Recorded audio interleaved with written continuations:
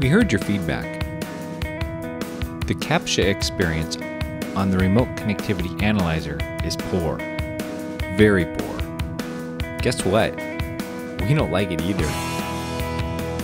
The worst part is when you get the challenge wrong, it also removes your password, which means you have to type it again. Twice. Oh my gosh! Are you serious? Well, it's time for a change. Now, if you get the challenge incorrect, your password stays.